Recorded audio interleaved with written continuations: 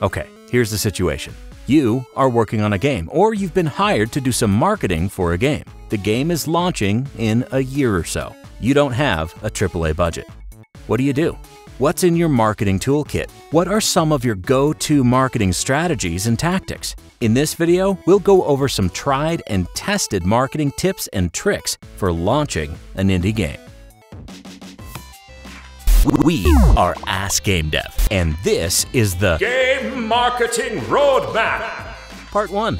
Welcome back. We make videos on how to elevate your game development and inspire others. If after watching this video, you want to continue the game dev conversation, check out the video description for a link to our Discord server. Okay, welcome to day 1 of your new job or venture. The game is still in its infancy, and you are in charge of marketing. Let's go over marketing tips throughout each phase of the process of making video games. The first phase of video game creation is pre-production. It's a common misconception that marketing starts once the game is ready or close to shipping. Marketing actually takes place right at the start. A game wouldn't, or at least shouldn't, advance from pre-pro if some sort of marketing research hasn't been done.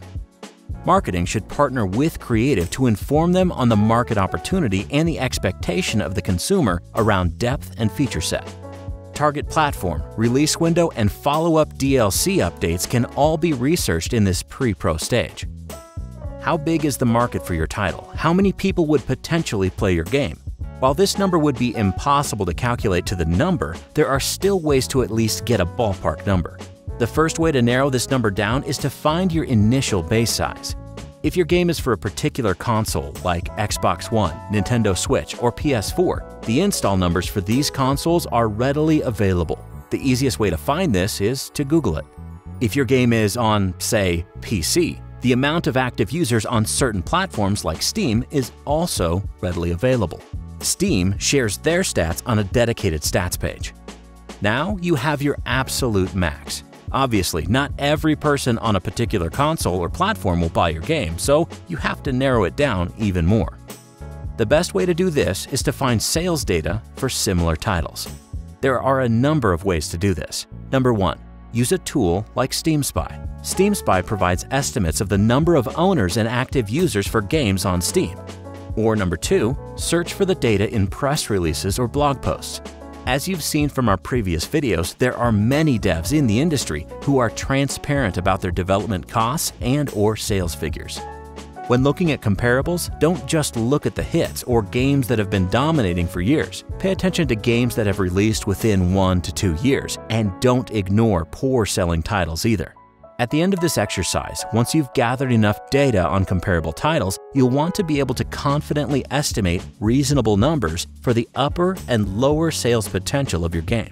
The research on comparable titles should also provide you with what the typical sale price for your type of game is. With these numbers, you will be able to estimate how many units you will need to sell to break even on your anticipated dev spend. When calculating this though, don't forget to consider units sold at a discounted price. Also consider user expectations around playtime. If you want to charge $39.99, you might not have a deep enough game and you will have to invest more dev spend. Knowing all the above during pre-pro is essential to helping inform future development and marketing decisions for the game. Next up, production. Once the game is greenlit, it moves over to production. This is when the actual game gets made. During the production phase, there are a number of things you could be doing to help get your game ready for launch. Let's go over a few of them. Number 1. Focus testing. You're not a designer nor an engineer, so as the marketer, what can you do to make sure the game is the best product that it can be and help influence development? The answer to that is testing. Run play tests, both internal and external. Your goal here is to help identify areas of frustration and delight and create recommendations for the design team. Here are a few tips for running playtests. Number 1. Have a plan going in. Work with the design team to identify exactly what you're looking for when playtesting and create a list of questions together. Number 2.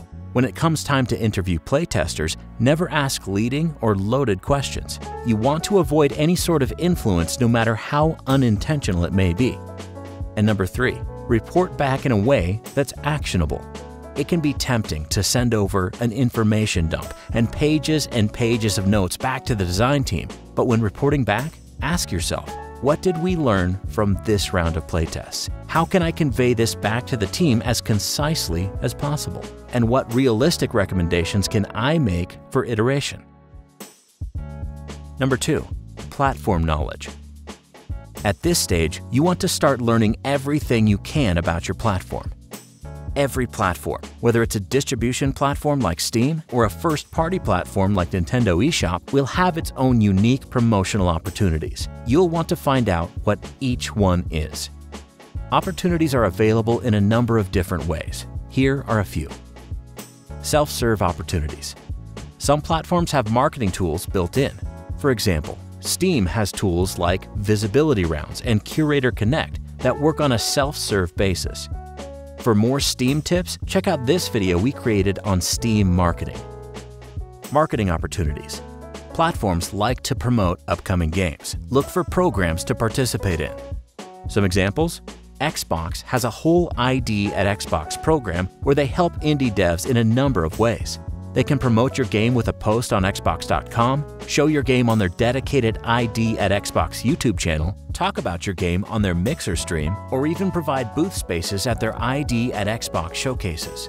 Nintendo also does a lot to help promote indies on their platforms. They have the Indie World Initiative, the Nintendo Power Podcast, and even host a number of indie game trailers on their official YouTube channel. And lastly, probably the most important, storefront opportunities. It's common for platforms to have curation and promotions features right on their store pages. Find out what these opportunities are and talk to your platform partners about how you can potentially get features for your game. Number 3, build partnerships and relationships.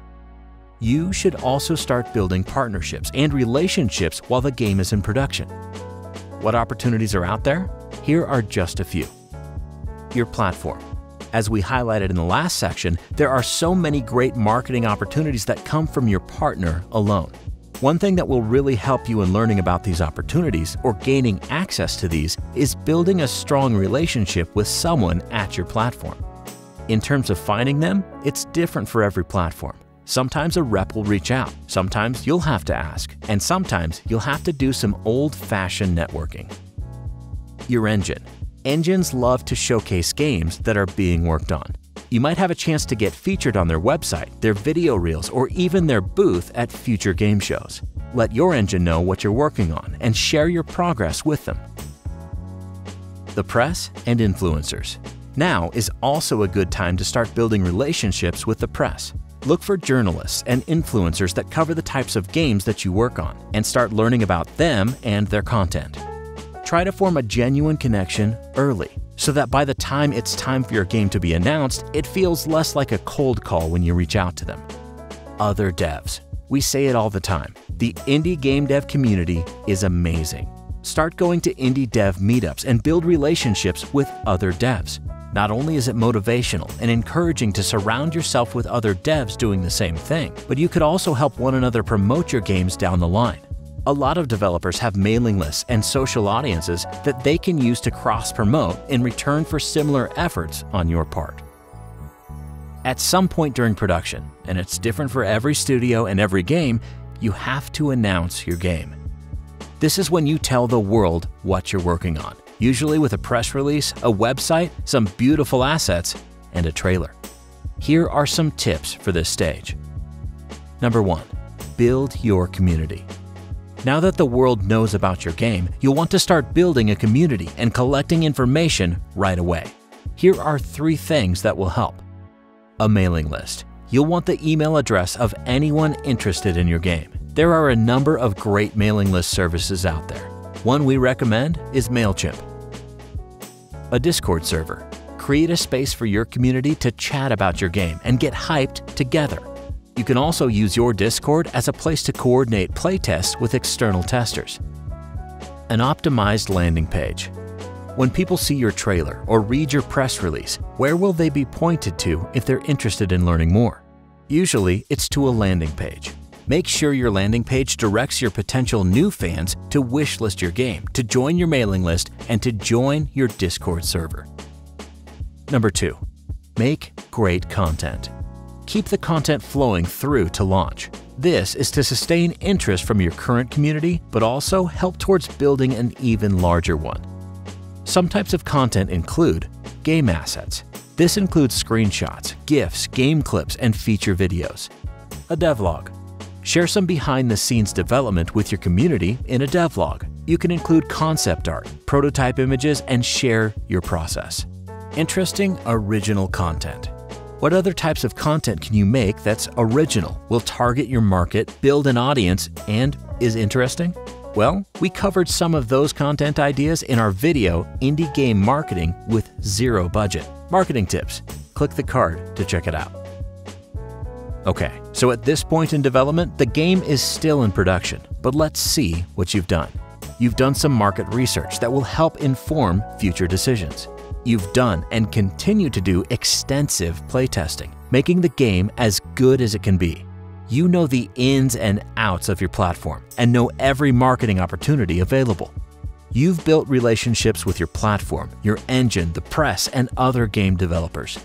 You've started building a community, and you've kept your community engaged with great content.